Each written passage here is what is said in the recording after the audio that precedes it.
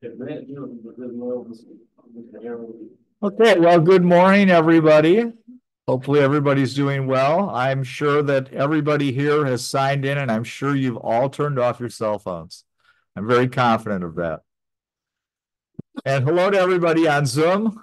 This will be the last class for this course, of course. And one thing I wanted to tell the Zoom people, uh, you probably don't realize I cannot see questions that you put in the chat feature. So if you would hold your questions to the end of the class and then turn off your turn your mute off, I will try to answer your questions as best I can. So that's probably, I should have said that a long time ago. But anyway, the atomic bomb and the end of World War II is today's class, of course, and we're going to finally talk about the use of the bomb and Japan's decision to end the war. Well, of course, this will be Japan's decision to end the war because the Allies, particularly Britain and the United States, have made their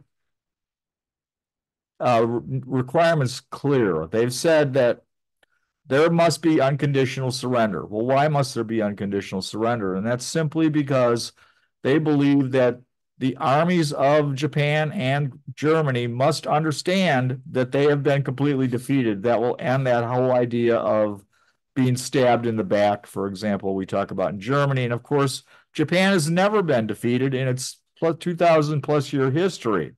They've never had a successful invasion of Japan. So they feel, the Allies, that they must require that these people understand that they've been completely defeated.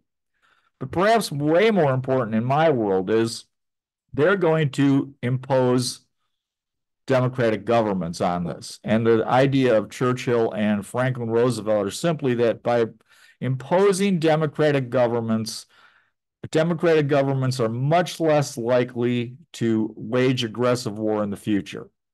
So that is their main goal here, that they're trying to avoid that situation. Well, when we look at the dropping of the bomb and the use of the bomb, and particularly in the United States, the standard narrative has been that by dropping the bomb, we ended the war very quickly, and that saved us hundreds of thousands of casualties. Now, I agree completely that that ended the war quickly, but I do not really believe that it saved us hundreds of thousands of casualties for the reason I've explained previously, is that I do not believe that we would have ever invaded the Japanese home islands. The reason simply being is that we could see through our ability to read Japanese codes that they had built up their military on the island of Kyushu, which they were going to call this Operation Ketsugo. We're going to talk about this a lot today. And Operation Ketsugo was going to either do one of two things. It would either defeat us right at the point of attack, or it would make things so incredibly bloody and terrible and so many casualties for the U.S. that the U.S. would back off of unconditional surrender and would make a peace that would be much more palatable to the Japanese at that time. Well, when we really look at what was going on at that time, because of our decoding, we knew the Japanese were doing all this buildup. And because the Japanese were doing all this buildup, we could see that this wasn't working nearly as well as we'd hoped it would. And there's very good documentation that Admiral Nimitz and his boss, Admiral King, were about to withdraw support of the naval side of this invasion, which would have caused a lot of consternation with the United States military. Believe me, if the Navy said, we're not doing this. But the fact is, if they had done that, then there will not be an invasion, because they wanted to continue with what they always wanted, which was the War Plan Orange, which was first developed in 1904, I believe. And that was that they would defeat Japan with a blockade. And of course, there would, of course, be the continuation of the aerial bombardment we talked about last week. So, Navy, no invasion. I also think that President Truman would have not wanted to invade Japan either, because of the amount of casualties that they had seen at Okinawa. So with all the casualties at Okinawa, the thought that we would have all those casualties on top of that trying to invade the home islands, I really, really believe that that would never have occurred. Now, I do agree, though, that the dropping of the atomic bomb was saved a lot of other lives. And of course, it's ended the war much, much quicker. So that's kind of how we're going to start today. And we're also going to talk about revisionist history post-war. And revisionist history starts very, very quickly. We begin as early as 1946. There's a lot of people writing and thinking that dropping the bomb was a terrible thing to do, that burning Japanese cities and German cities to the ground was a terrible thing to do. And that becomes pretty prevalent. You could even, those of you that saw the Oppenheimer movie, you may remember the scene where they believe that Germany's defeated.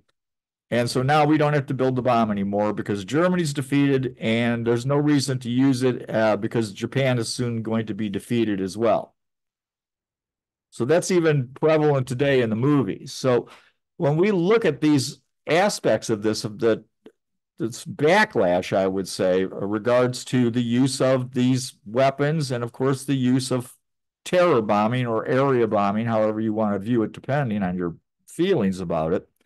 And I'll give you a great example, I think, of that backlash. And this is in the Royal Air Force post-war.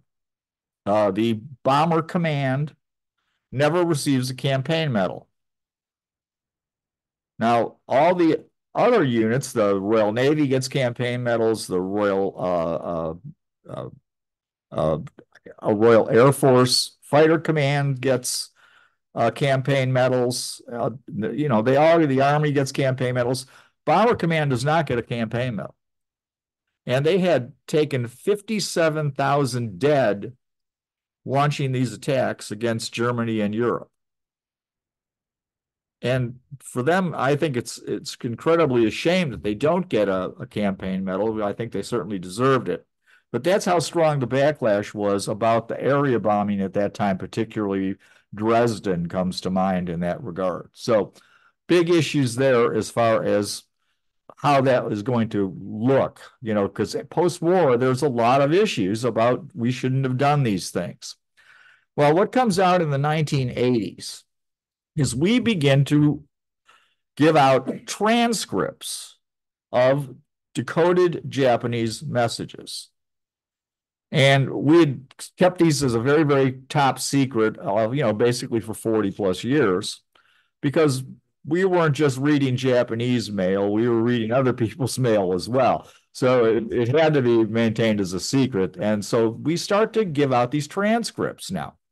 And not only do we give out transcripts, but we start to give out summaries of these transcripts because there's so many of them. And one of note, particularly to revisionist historians, is there's communications between the foreign minister of Japan, Togo, and his ambassador to the Soviet Union, Mr. Sato. And in these communications, you can see that Togo had requested and said that they were looking for some sort of a peace using the Russians as an intermediary. And revisionist historians see this and say, aha, well, here is proof that the United States knew Japan was going to surrender, and yet we dropped the bomb on them anyway. And that leads to numerous pieces of revisionist history that come out, particularly by the mid-1990s. 1995 was a really big year for this, by the way. And so what were these revisionist histories? Well, one is that we dropped the bomb because of racism. We didn't like the Japanese. We didn't like Asians. And so we dropped the atomic bomb on them. Another key one is the bomb was dropped as a demonstration to the USSR. Japan was going to surrender.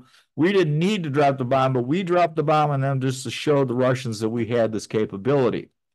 One you can see briefly in the movie Oppenheimer, they make a slight reference to this, is that if we had demonstrated the power of the bomb to Japan without the use of it against a city or military target, they would have surrendered. And perhaps the most prevalent of these ideas is simply that Japan was trying to surrender and would have if we had guaranteed the position of the emperor before the bomb was used.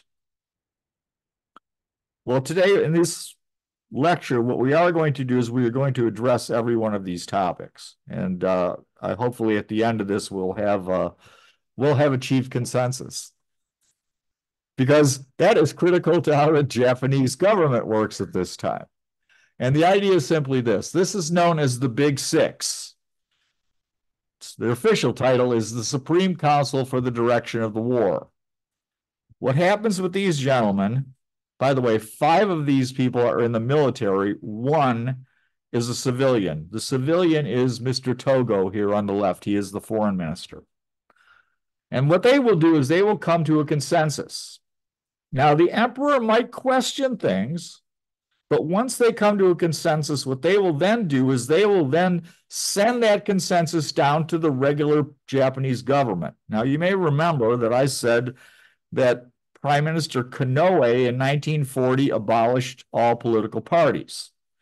He abolished the political parties, but the government still exists. It's not very functional, but it does exist. And so what happens is they send their consensus down to the next level, which is the government. The government then will come to a consensus. Invariably, they agree. And then that's sent to the emperor, and the emperor, confronted with the consensus, he will then agree to it as well. So that's kind of how the government works in 1945. Well, when we look at these people, and I would like to mention, first of all, Admiral Suzuki, who is at the top there. He is the prime minister.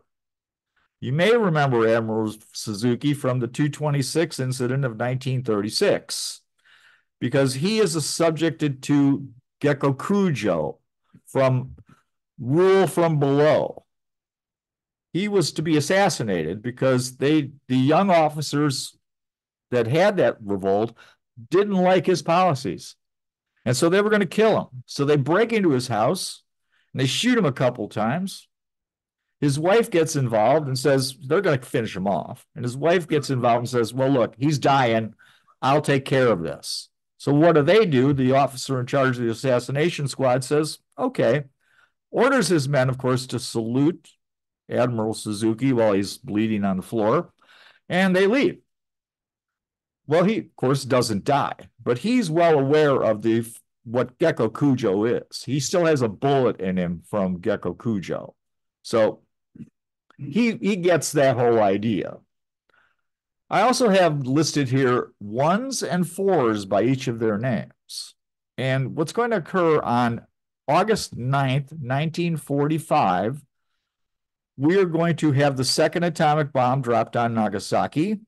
And also that night before, the Russians have declared war on Japan and are beginning to invade Manchuria or Manchukuo. And of course, the Russians had a non-aggression pact that was still in effect with the Japanese, but they kind of threw that out the window. That doesn't, pacts didn't mean very much to the Russians. And so realistically, this is going to be their positions when they realize that they need to end the war on that particular day. So what are the positions? Well, we're going to kind of accept unconditional surrender, but we got one condition. And that one condition is that the emperor will maintain the sovereign ruler of Japan. And that's the 1s. There's 3 of those. Then there's the 4s. They have a few more conditions. Well, basically 3 more. So they want, of course, the first condition. But they also want that Japan will disarm itself.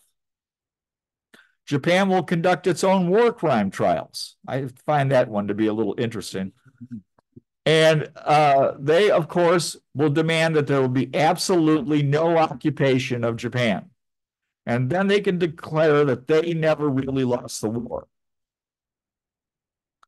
Well, that are the 1s and the 4s. Well, there's another key player in this whole thing. Really, there's 2 key players. And that is Emperor Hirohito and his closest confidant, which is Marquis Koichi Kido, who is Lord Keeper of the Privy Seal. And you may remember Kido because during the 226 incident, he's the one that urged the emperor to come down hard on the rebellion. That the emperor needed to get personally involved to end this rebellion, and which, of course, Hirohito does.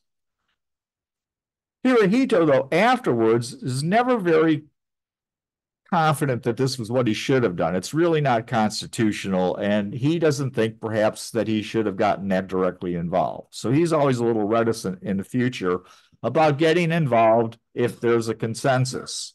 Well, he's for peace too. And in June of 1945, Kitos makes some suggestions to the emperor of how that peace might be brought about. And what Quito suggests is, well, what we can do is we will promise that we will withdraw all our military forces from all occupied territories, providing that the West will then grant those people independence. So, for example, they would leave French Indochina, Vietnam, once the French had agreed that Vietnam was an independent country, and then they would pull out. And of course, they could use that as a method to say, well, look, we won the war because we freed Asia from Western imperialism. And the emperor thinks that's a pretty darn good, I like that idea. That's a good idea. And he goes, but we're going to have a problem. We're going to have a difficult time selling that to the Allies. So we're going to need one big victory before we could even attempt to try that. And what that victory is going to be, because that's all they can really come up with, is going to be Tetsugo, the defense of the island of Kyushu, to make this a bloody disaster for the U.S. And then the U.S. would become war weary, and we would agree to this policy or some policy. Well, if we think about the government of Japan at this time, realistically, the government of Japan is controlled by 8 people, and that's what the government of Japan is really about. Well, that brings us to revisionist history in regards to the communications. Now, we've talked about how good our code breaking was, and it was fantastic. And I'm going to bust that into 2 separate pieces. So, magic would be our ability to read diplomatic codes, which we had that capability prior to Pearl Harbor. Ultra means we can read their military codes. And we had developed this incredibly by 1945. We literally have thousands of people working on breaking codes and then analyzing this stuff. And as I had mentioned previously, by 1945, we can read 1 million Japanese Army codes a month. And then what we do, of course, is that needs to be summarized because, of course, the people that can actually function with these codes, can make policy with them, they couldn't read all this. So summaries are created so the president can see that, Joint Chiefs of Staff, etc. And so these summaries are critical to what's going to be considered by revisionist histories, the diplomatic side. So the diplomatic side is what they're looking at here, and we'll discuss this in depth. So on July 11th, this Foreign Minister Togo, who we see in the previous picture, is going to send a message to the ambassador to the Soviet Union, this Mr. Sato, who's in Moscow. And he's going to send him this message, and he says, we are now secretly giving consideration to ending the war. Right from our code breaking.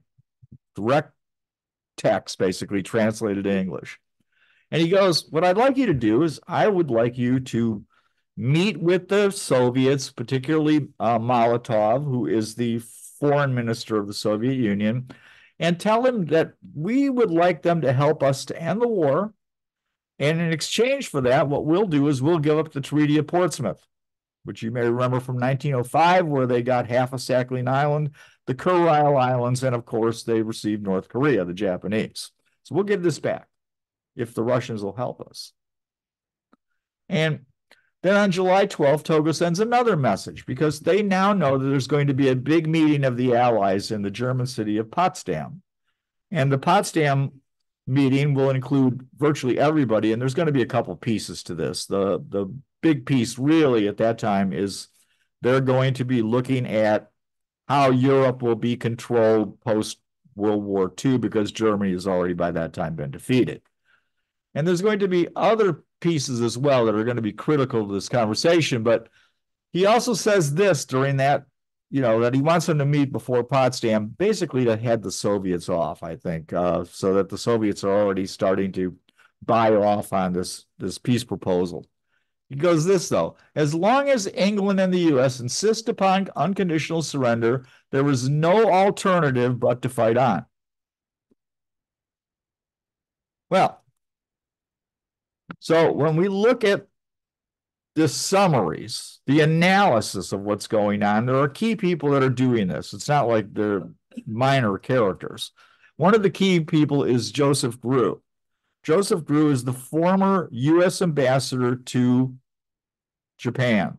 He is there at the beginning of the war. He's at Pearl Harbor. He's actually in Japan.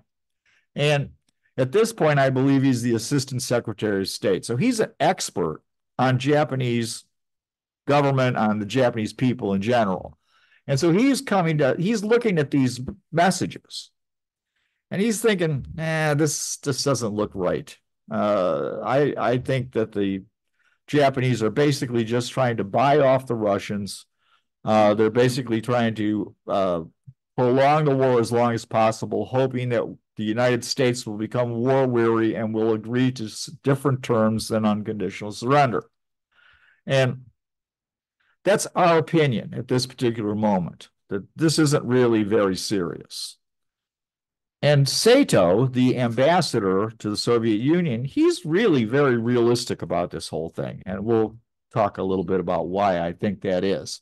And he replies to Togo, and he says, how much do you expect our statements of non-annexation and non-possession of territories we have already lost or are about to lose will have on the Soviet authorities? We certainly will not convince them with pretty little phrases devoid of all connection with reality. If the Japanese Empire is really faced with the necessity of terminating the war, we must first make up our own minds to terminate the war. That's a pretty harsh statement. Now, he will go on further in another message, actually, but part in this one too, is that all they can really expect is virtually the equivalent of unconditional surrender. Well, that equivalent that Sato believes they might be able to achieve would be the guarantee of the position of the emperor as a sovereign ruler, or a one. Now, there's other Japanese diplomats and military people, particularly in Switzerland, that are making sort of peace feelers. And they're contacting, for example, our OSS in Switzerland.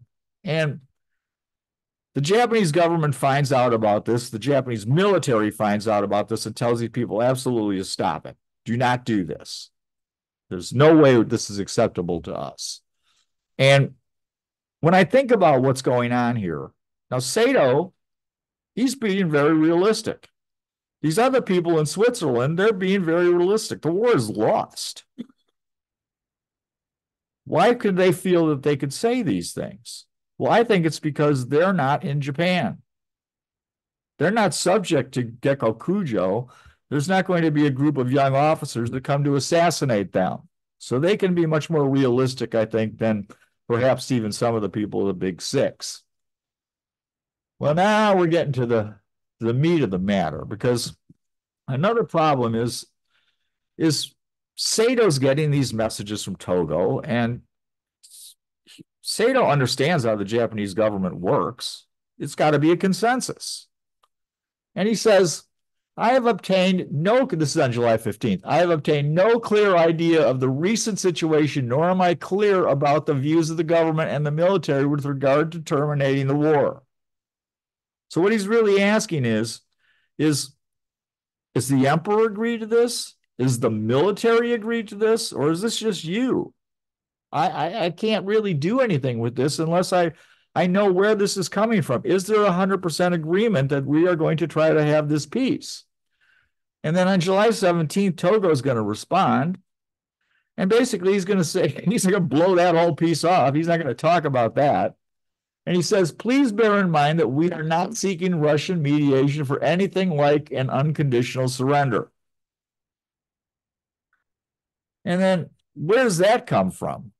Because Togo knows he doesn't have the army behind him on this. The army still believes in Ketsugo. And there's a decoded message from General Anami. Now, Anami's a key player, as we'll get to him later. And Anami says any terms must be formulated on the basis that Japan was not defeated. So again, they're not even close to anything. And it gets almost worse in the sense that because the U.S. summary notes that Sato is advocating this unconditional surrender with that one condition, and Togo's response is going to be on July 21st to this whole idea is that with regard to unconditional surrender, we are unable to consent to it under any circumstances. We would also both disadvantageous and impossible from the standpoint of foreign and domestic considerations to make a declaration of specific terms. So they won't even offer terms. Well, of course, the reason they're not going to offer terms is because they can't offer terms, because nobody's agreed to this. And U.S. naval intelligence, now here's where it really diverges, okay? Because if you just look at MAGIC, the diplomatic codes, this looks like the Japanese are really trying to surrender. When you look at the ultra side, the military codes, you can see that Japan is doing everything it possibly can to defend the islands and to have Ketsugo. You can see all this buildup. And the Navy looks at this and says, aha, we've got to put these two together because this is really what's going on. And they say this in their summary: until the Japanese leaders realize that an invasion cannot be repelled, there is little likelihood that they will accept any peace terms satisfactory to the Allies. So what's really going on in Japan, of course, is the military is in charge. It's 5-1 in the Big Six. That the military is totally committed to Ketsugo, the defense of Kyushu, to give us that bloody nose. They are not involved with trying to really end this war. Well, then that brings us to the question we started with. Is the end of the war at hand before the use of the atomic bomb? And I would say that revisionist historians only looking at these one group of messages, that they're wrong, that this is not what's going on. Ultra shows you that the military of Japan is there doing everything they can to continue to fight on. Remember always, the people of Japan are told 100 million will die as one. They're still being told that. And there's never been any peace terms agreed to. We can see that by looking at the MAGIC diplomatic messages. And then, so we have to ask this question. If the U.S. had promised to retain the emperor, the Suzuki cabinet would have promptly surrendered. And I told you a book that I thought was so critical to this class was Downfall by Richard B. Frank.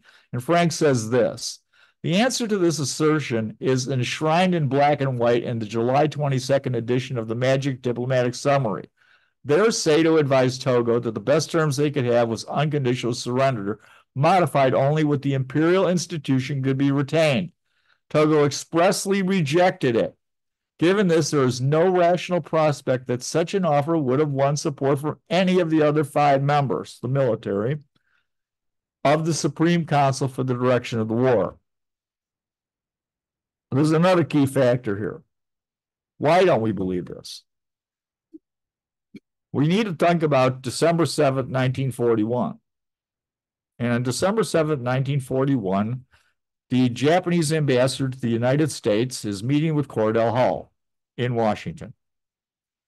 And he's giving out a proposal not to declare war, but to say that we need to have a pause in diplomatic relations right now.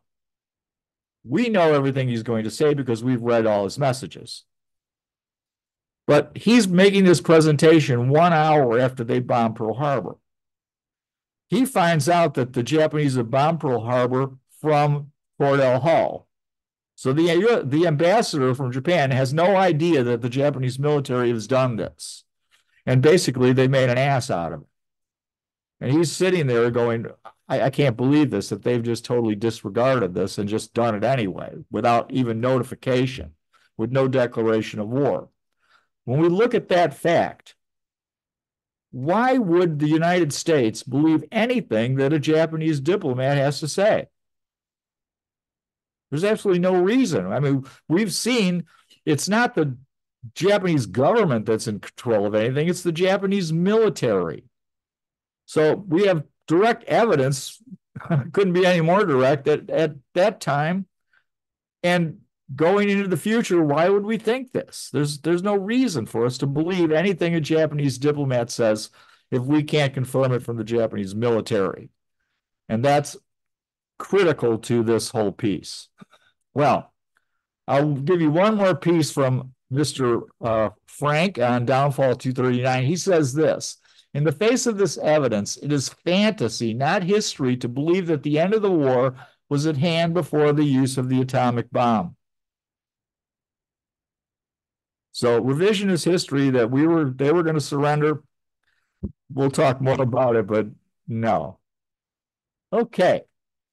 Well, that brings us to the Potsdam Conference that will take place on July 17th of 1945, which, by the way, is one day after we've tested the implosion device, the Trinity test at Alamogordo, New Mexico. And, of course, Truman knows that this has occurred. And a couple of days into it, he meets with Stalin. And he kind of casually says to Stalin, hey, you know, we got a new bomb. Really powerful. What do you think?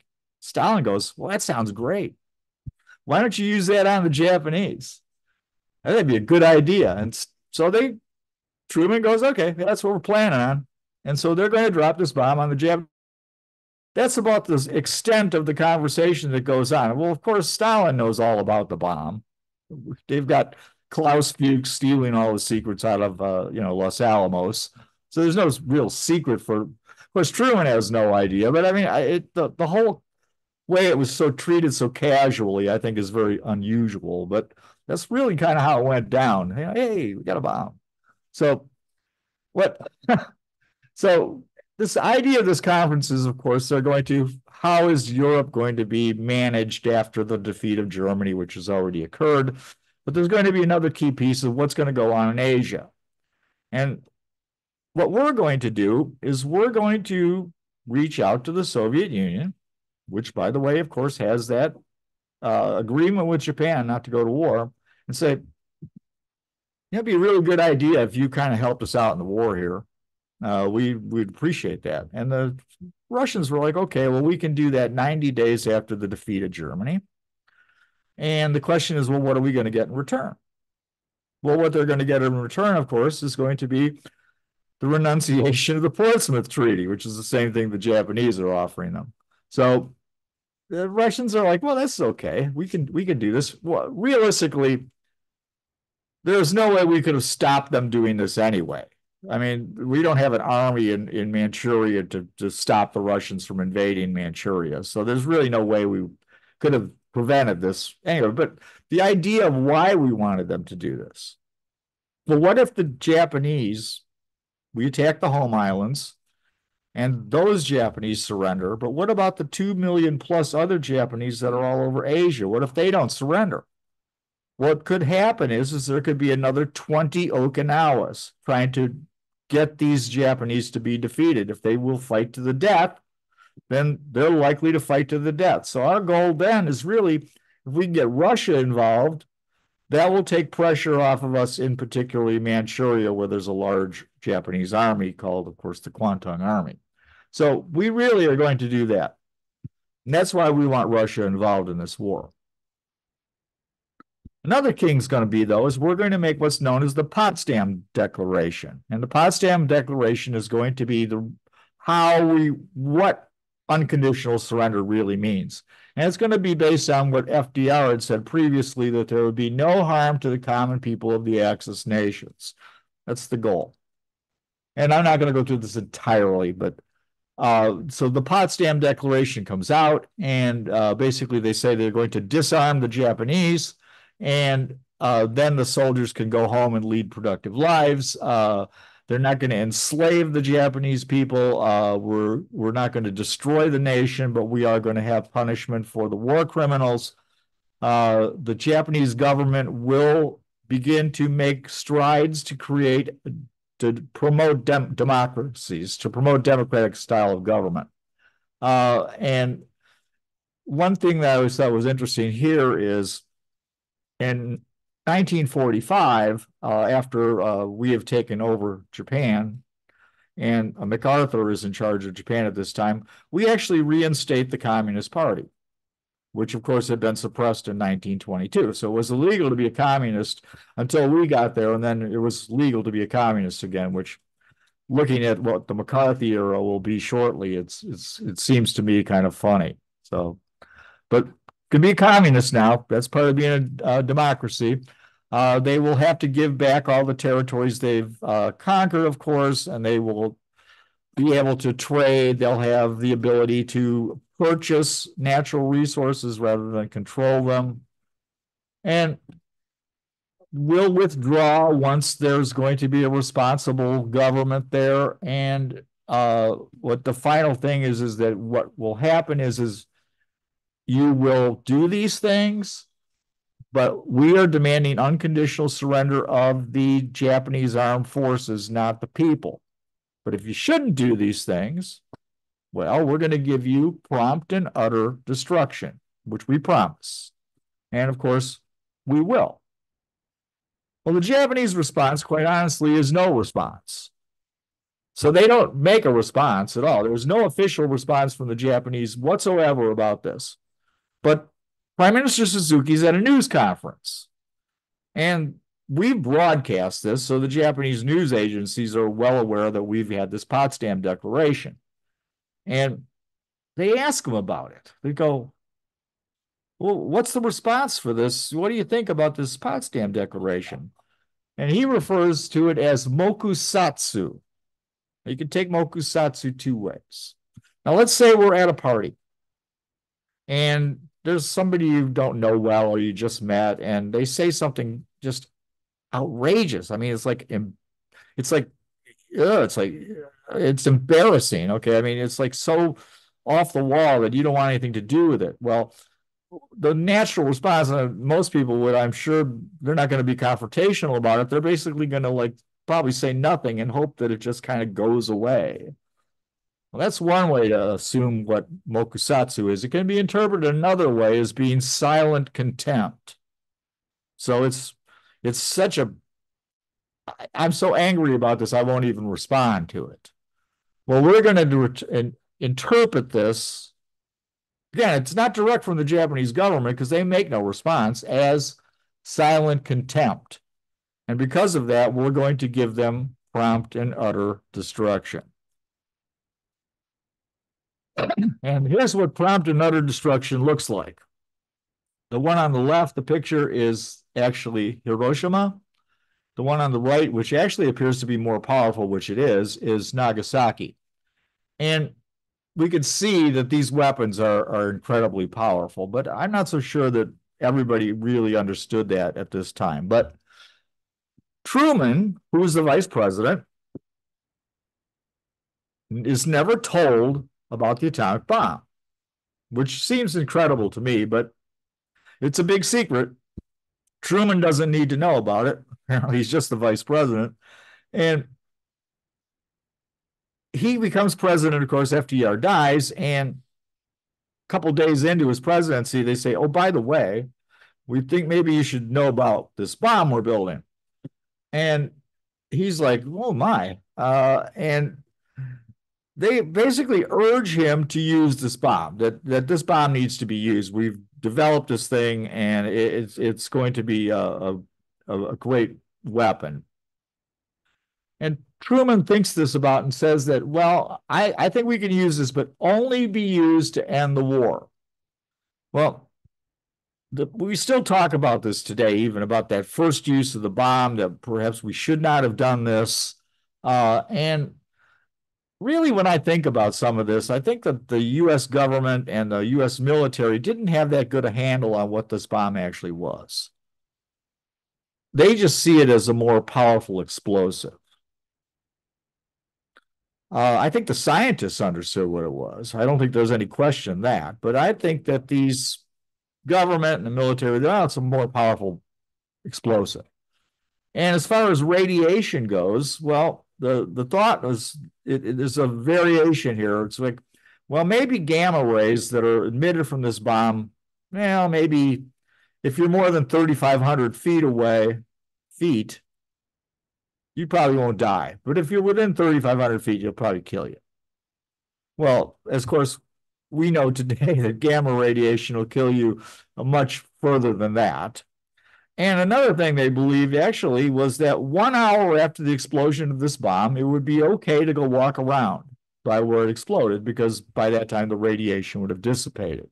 So it basically shows you how little they really understood about what they were dealing with. And that brings us to the idea that, well, maybe the scientists were pushing this, particularly Ernest Lawrence. And what they wanted to do is they wanted to have a demonstration rather than blow up a city, because if you wanted to use it on a military target, it was so powerful that you couldn't drop it on one factory and then expect it to not destroy a lot of things around the factory as well. And so they thought, well, maybe what we could do is we could have a demonstration and we could show the Japanese that we have this power and that they will then surrender. They couldn't come up with an idea how this would possibly work. So, for example, if we told the Japanese on a certain day at a certain hour, we were going to have a giant explosion over Tokyo Bay. And what's to keep the Japanese from sending up a bunch of fighter planes to shoot our bomber down? What happens, the fact is this old thing is not really tested. For example, we never even bothered to test the little boy bomb. So what's to say that the little boy bomb will even function? And so then we would look pretty stupid that we had told them there was going to be this big explosion and nothing happened. So if it's a dud. So they debate this for quite some time. It actually goes on for, I believe, a couple months. And they finally come to the idea that there is no good way to prove to the Japanese that this actually is real, that they would actually believe it. And even after Hiroshima, people in the Japanese military say that the bomb's not that big a deal because as long as you're underground, you're safe. Okay, so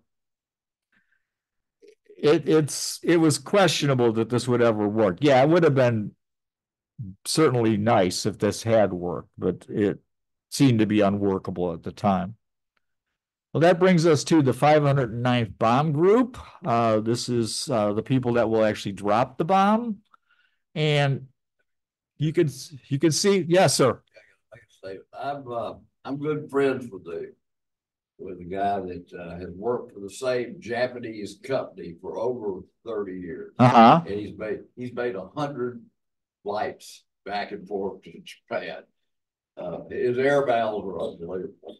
Anyway, I made a statement to him, and I think I've said it before.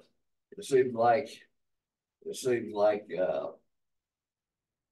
where we should have probably dropped that bomb was right on the palace, because that man was the one killing all his people. But he said, I know that. He said, no. He said McCarthy gets credit. He said, no, we can't do that. No, that would not be true. Yeah. MacArthur would not get credit. But the fact is that, and as I will show you very soon in this presentation, that would have been a really bad idea. That would have been a bad idea. So anyway, the idea here is that they're going to have this 509th Bomb Group. We've got Mr. Tibbets there. He was an excellent pilot. He was a pilot that was fought over Europe and particularly North Africa. He was actually made a private pilot, in effect, for Dwight Eisenhower in Africa. He is then transferred to the B-29 program, and he will become the man that's in charge of dropping the atomic bombs. The aircraft he's flying, Enola Gay, is named after his mother. If you would like to see this aircraft, you can go to the Smithsonian in Washington, and you will be able to see it directly because it still exists. And this whole group was organized into basically two sections. One section was to bomb Germany. One section was to bomb Japan. When the Germans launched their last major offensive in the West, which we know is the Battle of the Bulge, FDR actually was concerned that they might actually break through. And he had reached out to Leslie Groves, General Leslie Groves, the general in charge of building the bomb, and said, how soon is that bomb going to be ready? Because we could probably use this in Germany if things go really bad. Well, of course, things don't. So Germany is defeated before we're able to create the bomb. But really, we plan to use that bomb on Germany. There's no question about it. And it's designated as a composite group. What that means is they're basically self-contained. So they have virtually everything they need, maintenance, etc., to operate without other people being involved. Well, they get to the island of Tinian, and they're completely secluded. Nobody knows what these people are doing. They're basically in a barbed wire enclosure. They don't have communication with other bomb groups. They don't bomb with the other bomb groups. The other bomb groups go off and do their job, and nobody can understand what these guys do. Okay, why aren't they flying with us? So there's a ditty that comes out. I won't go through the whole thing, but it says this. It says, take it from one who knows the score. The 509th is winning the war, because they don't think that the 509th is really doing anything. And they're going to launch missions. And what they're going to do is they're going to have little 3-plane formations. And one of those planes is carrying what they call a pumpkin. And that is a fat man-shaped bomb that's full of regular explosives. And they fly over a Japanese city, and one plane drops one bomb. Well, of course, they're practicing for the atomic attack. But they're also getting the Japanese used to the idea that these little 3-plane formations are not a big problem. And so what they'll do is they'll drop this thing in the wind. Okay, so the pumpkin is dropped into the wind. The minute they drop it, they make a radical turn. And what they're going to do is they're going to use that tailwind to help them get further away. And also they're flying those silver plate B-29s, which are lighter, have better engines, so they're faster. So they're much more able to get away from the blast from that explosion. So that's kind of the idea with the silver plate and how this thing is functioning. But they do make about 12 of these missions over Japan. Well, that brings us to the actual date of the explosion on Hiroshima, August 6th of 1945. And what we're going to do is we're going to use the little boy type bomb. It's never been used before. It's never been tested, but they're very confident that this weapon will work. It contains, I believe, 141 pounds of U-235, which is incredibly difficult to separate. That's basically a year's supply of U-235. That's how hard it is, as we talked about, to make this stuff. And very little of it actually fissions, only a couple of pounds. But that little couple of pounds of fission actually is able to create 12.5 to 15,000 tons of TNT equivalents. It will destroy 4.7 square miles of the city of Hiroshima almost instantaneously between blast and the firestorm that goes on with this. And of course, there'll be a significant amount of radiation as well.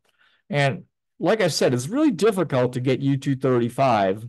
And the Japanese actually have their own program. In 1943, they started it to build an atomic bomb. Of course, they don't have anything like the capability we have to build an atomic bomb. They just can't afford this, but they at least start to investigate the possibility of it. And so they have an idea that U-235 is going to be mighty, mighty difficult to separate.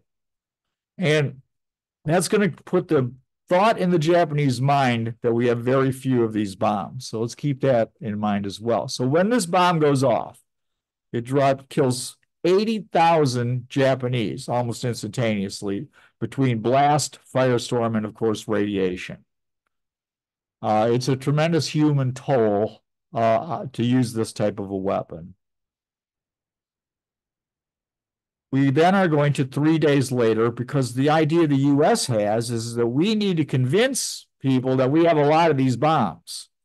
And so they're trying to rush an attack on Nagasaki as quickly as they can for good weather. The reason they need good weather is these bombs are only supposed to be dropped visually. They're supposed to be dropped with the Norden bomb sight. For example, the Hiroshima bomb is actually pretty accurate. It lands within about 200 yards of where its aim point was, which was a T-shaped bridge. So pretty good bombing, because we talked about the Norden bomb site not being necessarily always that great. Well, Nagasaki mission is going to go really bad. And some of the reasons is, I'll try to make this brief, is the plane that's going to be used is called Boxcar.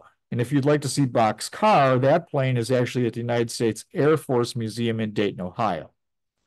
And Boxcar takes off, and they got a fuel pump problem. So there's 600 gallons of fuel that are trapped. They can't use it. They decide to go on with the mission anyway because they think they have enough capability to do it. They are not going to bomb Nagasaki. They're going to bomb the city of Kokura. So they're flying to Kokura, but they first have to pick up another plane off of Iwo Jima. Well, that other plane is there. So they circle around Iwo Jima for about 45 minutes, and now they're running out of gas. And they said, well, we just got to go. So they start heading for Kokura. They get to Kokura. It's cloudy. They circle around Kokura again. It's cloudy. They circle around Kokura the third time. It's still cloudy. And now Japanese fighters are coming up.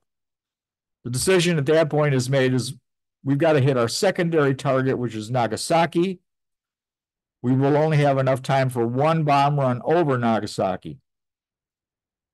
They get to Nagasaki.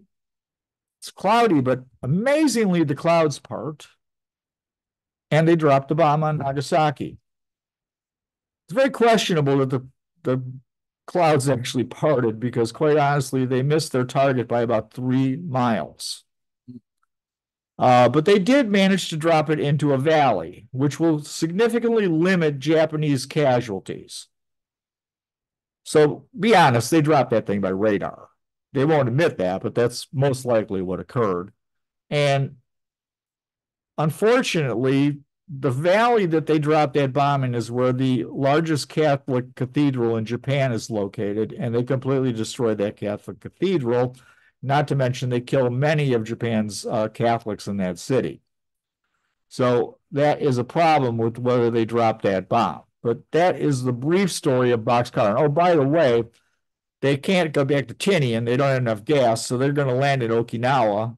When they land at Okinawa, one of the engines actually quits on the runway for lack of fuel. So that's how close that they ran this mission, which was,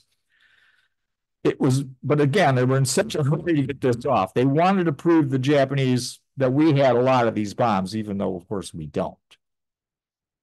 Well, that brings us to the Soviets getting involved in World War II, as far as Japan goes. And on the night of August 8th, they're going to launch this major invasion of Manchukuo, or as we know it today, Manchuria, which was a puppet state of Japan. And it's going to be a big attack. Now, the Japanese Kwantung Army that's there defending this area, its best units have all been shipped off to like Formosa, Okinawa, etc. And it's still a very large army, but it's certainly not the quality army it was early in the war. It was Japan's best army in the 1930s. And it's a shell of itself. It's got a lot of troops, but it doesn't have a lot of tanks. It doesn't have a lot of guns. The troops it has are basically conscripts. They're not well trained. And the Soviets, of course, have an army that's just finished fighting the Germans. So they're combat veterans. They have some of the best tanks in the world. And of course, we've supplied them with thousands of trucks. So they're a very mobile army. Well, they're going to crush the Russians, or the Russians are going to crush the Japanese. There's no question about this. And they do. The Japanese units will generally fight to the death like they did in the Pacific. They will cause significant casualties for the Russians, but they can't really stand up to this army. Well, one of the things that came out of Potsdam was, of course, that we wanted the Soviets to get into the war, and we were going to give them things to get into the war, but we were also going to have agreements about where the dividing lines were going to be, where the spheres of influence were. One of those spheres of influence was going to be the 38th parallel in Korea. So North Korea would become part of the Soviet sphere of influence. South Korea would become part of our sphere of influence. Now, we have no troops there whatsoever. Still Japanese. But yet the Russians actually do stop at the 38th parallel, which I find kind of interesting. But it's also why we, of course, have North Korea today, which has got a communist authoritarian government, which, of course, is supported by the Russian government somewhat. We see recent agreements between these groups. For example, the North Koreans sending Mr. Putin about 1 million artillery shells. So they're still to this day, we see problematic with this division at the 38th parallel. But I do find it interesting that they actually did stop. They didn't really need to. Well, what's going to happen next, of course, is there's going to be another aspect of this, and they're going to retake Sakhalin Island. Remember, the Sakhalin Island was divided in half, roughly. I put a little red line there, show you where that would have been. So that southern half is Japanese. There's going to be major fighting there. There also, the Russians are going to retake the Kuril Islands. And also, what they want to do now is they want to invade the Japanese home island, the northernmost home island of Hokkaido. And this invasion is actually going to take place on 8/22/1945. Well, by 8/22/1945, the Japanese have surrendered. They haven't signed the peace treaty, but they've surrendered. So the Russians are going to take Hokkaido anyway. Well, this is a part of the deal. Okay, the deal is that the home islands would be the U.S. sphere of influence. And Truman gets wind of this, and he's not happy. And he basically tells Stalin, don't do this. This is not the agreement we had, and you better not do this. And the biggest reason is, of course, the U.S. Navy is vastly more powerful than anything the Russians could provide, and we could easily isolate Hokkaido anytime we wish to. And so Stalin actually decides to back off. So what are the results of this? Well, for example, the Russians are going to capture primarily in Manchuria 2,726,000 Japanese citizens. About a third of those are going to be military.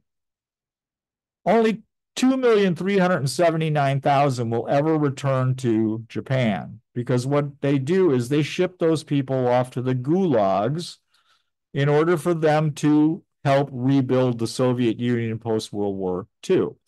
Many of these, the last of them, I don't believe, came back until I'd say 1955, as my memory serves me. And the first year alone, the first winter, 179,000 of those civilians are going to die.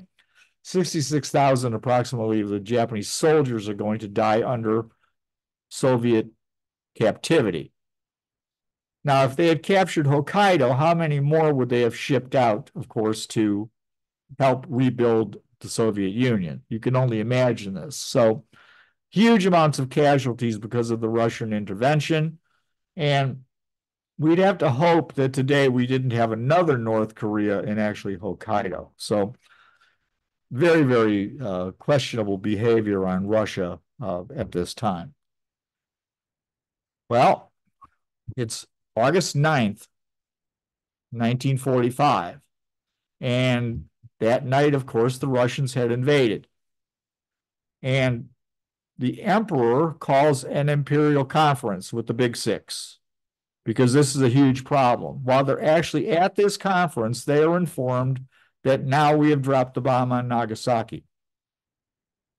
So it's a huge shock to the Japanese. First of all, the Russians, they didn't expect them to come into the war until 1946.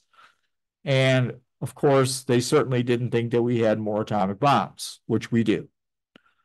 And so now this has been put in their face, and that's a huge problem for them. Well, now they've got to make a decision. They have to make a decision now because they're confronted with the Soviet entrance into the war. And of course, we continue to bombard them with nuclear weapons. And Kido, on behalf of the emperor, says what we're going to have to do is we're going to have to accept the Potsdam Declaration. Of course, we're going to have some modifications to that. And we need to find something that the Allies will accept. But we're still pretty confident that we've got Ketsugo, we've got all these kamikazes, and we're going to get some concessions from the Allies because of this. Well, they're going to have this meeting. It's going to go on and on and on and on through the day. And they can't come to a consensus. And then Suzuki reaches out to Keto and says, well, I think we got a consensus. This is really questionable. And he says, what we can do is we can probably get everybody together on this. So the big six, they continue to argue about this. And what they're going to have is they're going to have the people with the single condition, of course, which is that there's just going to have the emperor will be maintained as sovereign ruler. Of course, there's going to be the fours where they want the three additional conditions. And the ones are Togo, Yonai, and Suzuki. So there are two military that have agreed to this. And the fours are going to be Toyota, Umezu, and particularly Anami. And they're trying definitely to get some sort of agreement here, but they can't come to an agreement. It just isn't working out. And they're going to try to come up with something. And like I said, so what happens is Suzuki reaches out to Keto and says, hey, we're going to try to put the fours through. We think the four conditions will be agreed to. They send us to the lower part of the government. Remember, the big six is over the regular government, and there's more arguments there. And this keeps going on for hours. And finally, Suzuki says, I can't come to a consensus. We can't do this. We're not getting there. We need to do it, but we're not getting there. And so what he proposes is that the emperor will have an imperial conference that night. And that they will let the emperor decide what the proposal to the Allies will be. Well, first of all, that's unprecedented. It's never been done before. It's not constitutional to let the emperor, remember, it's always supposed to be a consensus as presented to the emperor, but now they're going to make the emperor the sole decider of this issue. And Hirohito realizes by this time that the war is over. And he's really a one. There's no question of that. And he says at this conference, I swallow my own tears and give my sanction to the proposal to accept the Allied proclamation on the basis outlined by the foreign minister, the ones. So that's going to be the proposal. And when we look at what that proposal actually is, and I'm going to refer to Herbert Bix. He won the Pulitzer Prize for the book Hirohito and the Making of Modern Japan. This isn't without, it's really not that great of a proposal what they're actually trying to do, because Bix says this. In the final analysis, the kokutai, remember the national polity, the position of the emperor, meant to them in their moment of extreme crisis the retention of real, substantive political power in the hands of the emperor, so that he and the moderates might go on using it to control the people of Japan. So it really is basically saying we're going to maintain the government the way it is. Even though we're going to agree to these other things. Well, of course, that's not going to be acceptable to the Allies. And that brings us to Secretary of State James Byrne. And really interesting character. Byrne thinks that he should be president of the United States right now because he should have been the vice president instead of Truman. And so when FDR died, he would have been president of the United States. He is now Secretary of the State under Truman. And he's one of the authors really of the Potsdam Declaration. He has made some significant modifications to the Potsdam Declaration before it was presented to the Japanese. One of the things was that there was going to be, basically they were going to say that the emperor would not be prosecuted as a war criminal. That was per Joseph Grew. And that's what he wanted. So they took that out of the Declaration, okay?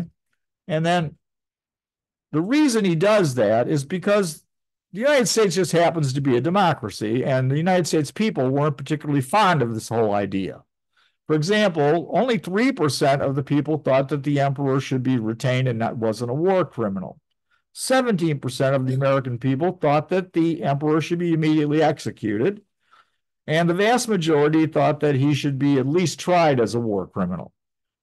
So Burns really realizes he can't just agree to what the Japanese want. We wouldn't agree to it anyway, but he has to come up with some idea because, to your point, there's all those Japanese, 2 million plus in India, in Indonesia and in China, etc. And how are we going to get those people to surrender? Well, because the last thing we want is 20 Okinawas. We don't want 20 Okinawas. We want them to surrender. And who might be help us do that? The emperor. So Burns is going to send a reply. And it's a very interesting reply.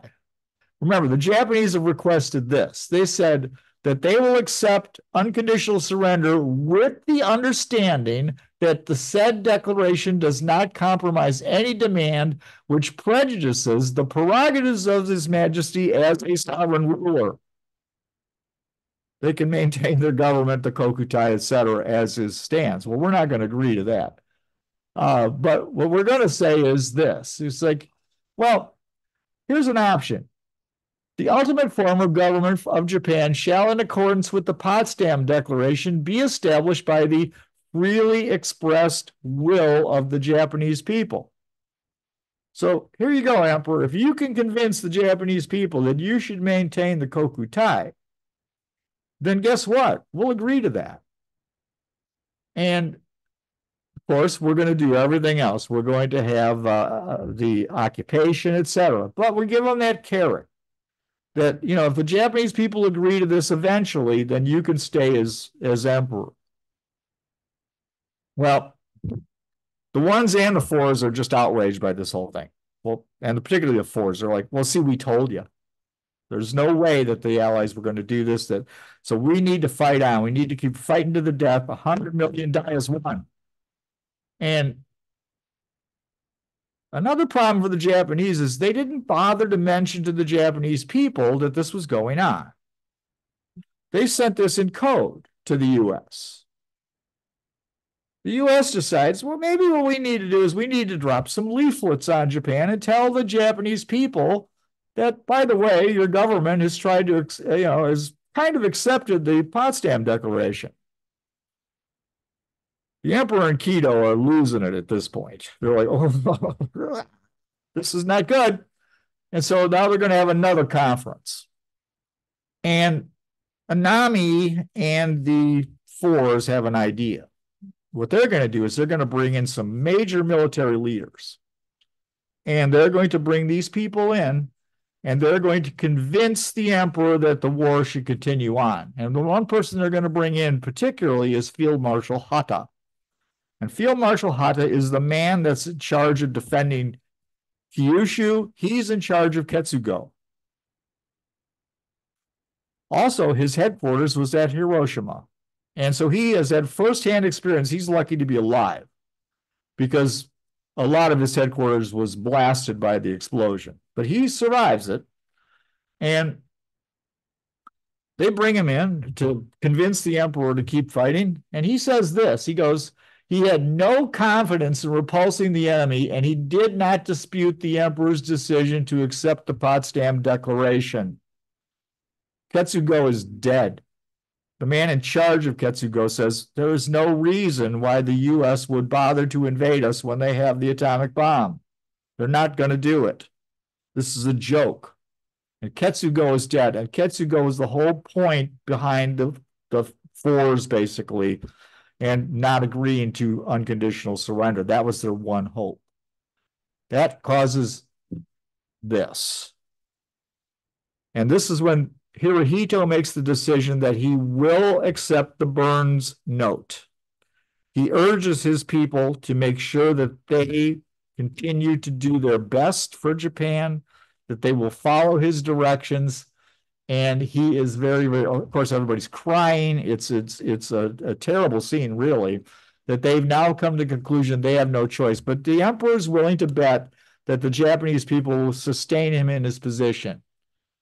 And he's going to send out an imperial rescript. and that imperial script will be done via recordings. So he makes 2 recordings of this script that will be broadcast to the Japanese people.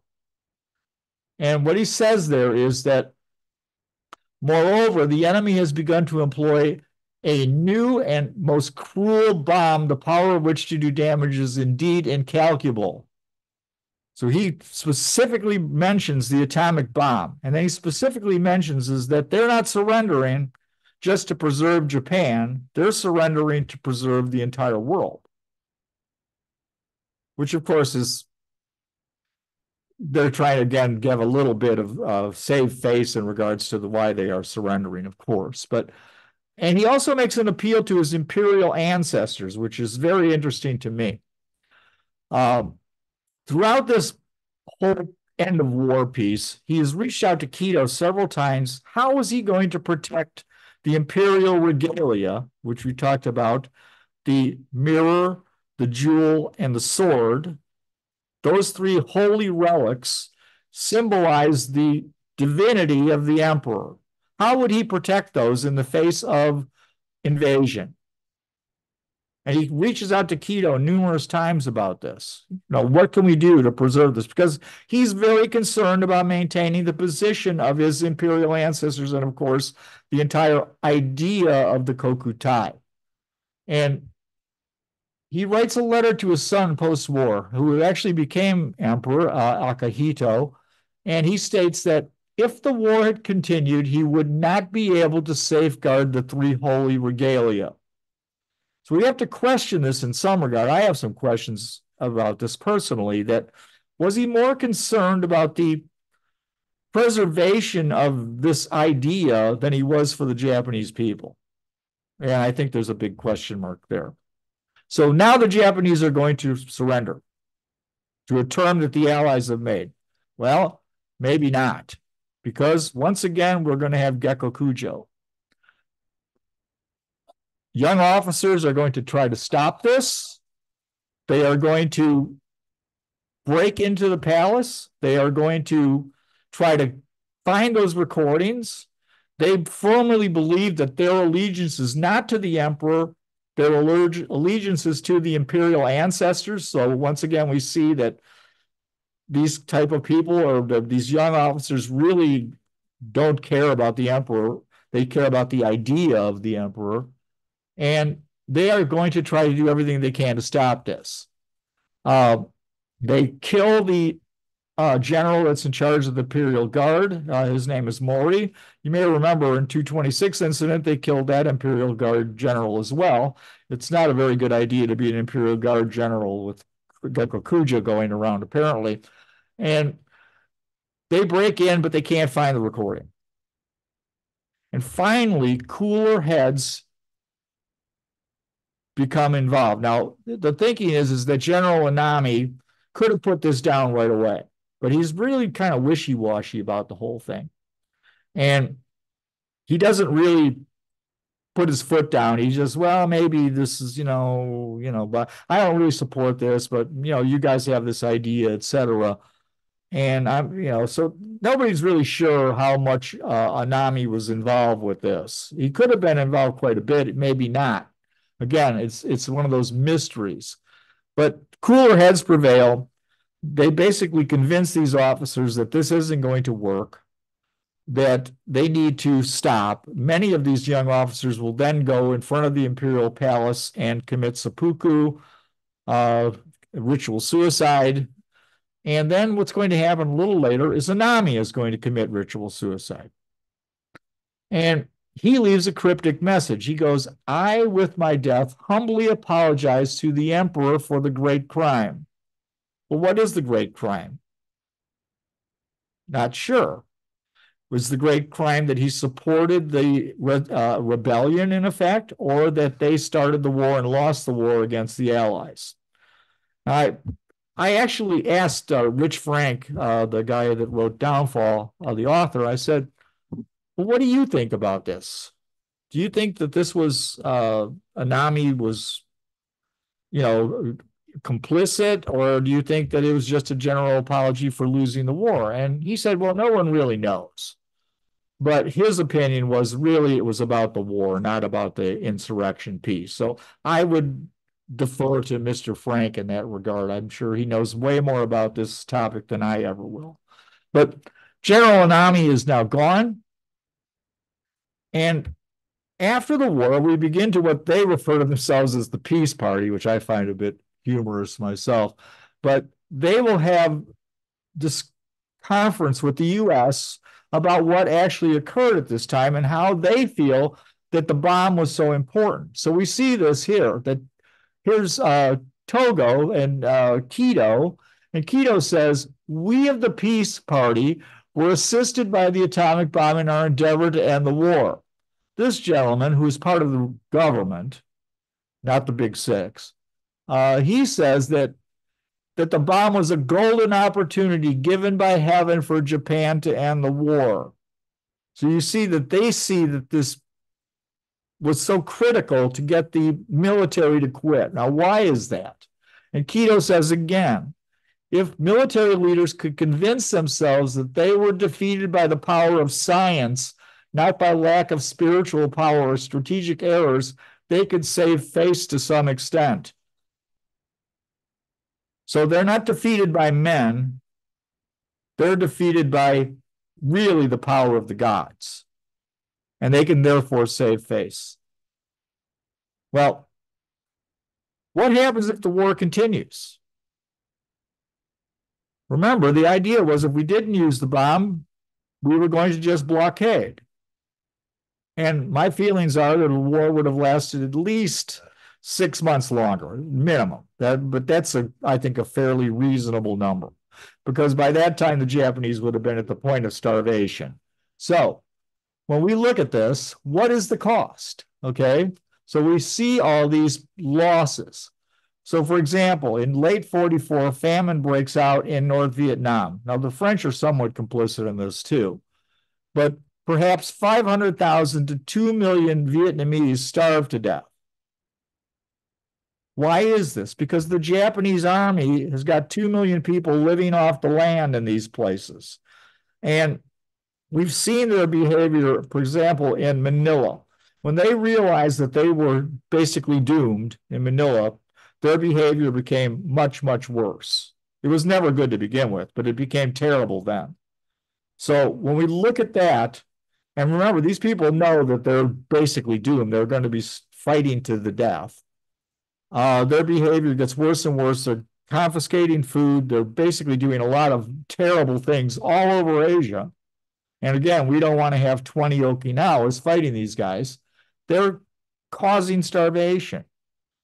In Indonesia alone, 4 million Indonesians starved to death because of Japanese occupation. Robert Newman does a study post-war, and he comes to the conclusion that for every month the war goes on, there's 250,000 Asians, not Japanese, Asians, that are dying because of Japanese occupation.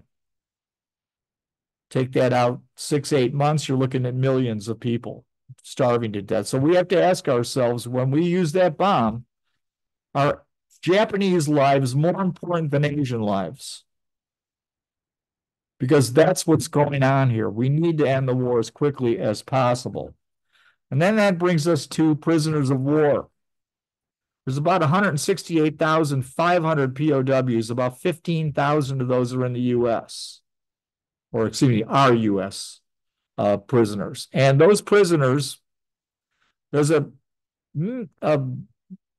I don't know if I would call it an order, but there's a communication that goes out on August 1st of 1945.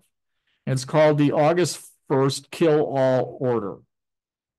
And there's debate on this order as if the person that sent it out actually had the authority to do this. But what they're saying on August 1st of 1945 is that they will not surrender any prisoners. All prisoners will be executed. And of course, with starvation going on in Japan, the question is, of course, will these people be fed? Of course not. They're not going to feed them. So when we look at this, there's no way these POWs were going to survive Japanese captivity if the war continued to go on. And then we need to look at starvation in Japan itself. And starvation in Japan was a major, major issue. We've talked a bit about this, but what we were going to do is now we're basically running out of cities to destroy. So we're going to destroy their railroads. Once we destroyed their railroads, they would have no way to transport food because they didn't have a road network. They don't have any fuel for trucks, etc. And so what's going to happen, of course, is the Japanese are going to begin to starve to death even more radically than they are. Now, this doesn't occur. And what happens is the Japanese in 41, their average consumption is 2,000 calories per day. By 45, this is down to 1,680. They can't get fertilizer from the mainland, and everybody's digging trenches instead of farming. So they're having a major problem. They're going to have a terrible crop. So by 46, the war is over. They're down to 1,042 calories per person. In Tokyo, they're down to 800 calories per person. And in May of 45, there's actually 150,000 Japanese protest in front of the Imperial Palace. So you can see that had we starved them out, had there been a blockade, eventually the Japanese would have overthrown the emperor in the Kokutai, most likely. So MacArthur, to his credit, he says this, we got to feed these people. So he starts scraping up food from all over Asia. And he gets 96,000 tons of food into Japan. And then former President Hoover gets involved. He reaches out to the United States and said, we need to ship 600,000 tons of food to Japan right away. And people are like, no, they're the enemy. We're not sending them any food. And MacArthur reaches out and says, he's prosecuting war criminals for starving prisoners to death. And the United States must do better. And we do. We finally sent 800,000 tons of food and prevent total starvation of the Japanese people. So with that, we come to revisionist history of the A-bomb. The first one, of course, we talked about revisionist history was that we used the bomb due to racism. I would say that's not true because we were going to use the bomb on Germany as well. We also firebombed German cities and we burnt them to the ground. So I'd say that is not true. The bomb was dropped as a demonstration to the USSR. I would say that's probably not true. Yes, we wanted to, and one other thing I need to back up on racism. There certainly was racism during World War II. There's no question about it, but that's not why we dropped the bomb. Was it going to be to make a demonstration to the Soviets? I don't believe that because we actually asked the Soviets to get into the war, and we couldn't have stopped them anyway. It wouldn't have made any difference. They could easily march into Manchuria. We had no way to stop them from doing that. And we certainly weren't going to start another war with the Russians while we're still fighting the war with Japan. That's just insane. The US people would never agree to that. If we had demonstrated the power to bomb Japan use it against a city or a military target, they would have surrendered. I don't believe that either, because they said themselves that what they needed to do was that they would just make stronger fortifications, and we couldn't have that many bombs anyway. So demonstration is out. And that brings us to the last one, which Japan was trying to surrender and would have if we guaranteed the position of the emperor before the bomb was used. And we know because of the decrypts, et cetera, that they were never going to do that. They hadn't even made peace proposals. They certainly were not going to realize that they were defeated completely until they understood that Ketsugo was dead. And of course, Ketsugo was not dead until we dropped the atomic bomb. Well, so my thinking is that because we used the bomb, it ended the war much, much quicker. And this was a huge benefit. It saved probably millions of Asian lives, not Japanese lives, but Asian lives in general. And that's a huge, huge benefit. But I think also we need to think about the fact that we imposed unconditional surrender. And unconditional surrender meant that we were going to change the governments of Germany and Japan. We were going to turn those into democratic governments that would be much less likely to go to war in the future. They certainly wouldn't wage an aggressive war. And This was the policy of Franklin Roosevelt and, of course, Winston Churchill. And when we look at today, it's 79 years later. There's been no aggressive wars with Germany. There's been no aggressive wars with Japan. These people are basically our allies today. There's no possibility in my world of a future aggressive war with these countries. So I think that FDR and Churchill would have been very pleased that they had done this. And quite honestly, I think that we should be as well. And with that, thank you all for coming. I'd gladly take questions. Quick question regarding the time between the two bomb droppings.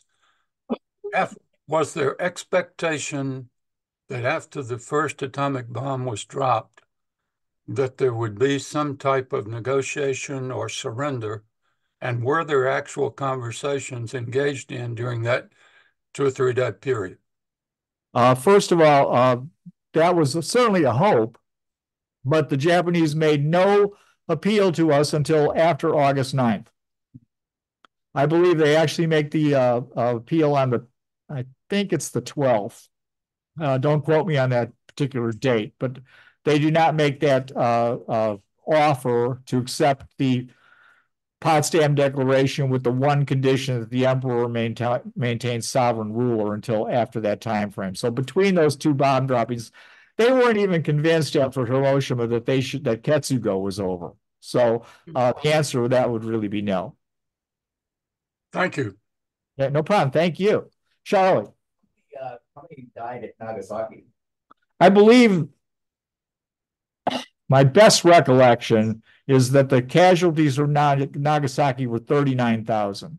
So 20,000 between the two cities. Right. And then, of course, there's going to be radiation damage later on for people. The reason I asked, Frank, is that I read somewhere, and I don't remember the source, but the office or the Department of War, it was called at the time, called the Department of Defense today, the Department of War had done planning, and they knew that in an actual invasion of the home islands was going to kill 2 million Japanese civilians. So yeah, the blockade would starve them to death, but if we invaded conventionally, we were going to kill 2 million Japanese civilians, not to mention all the U.S. and allied. Yeah, how many U.S. you'd ever mentioned the number of U.S. that would have been killed if we invaded?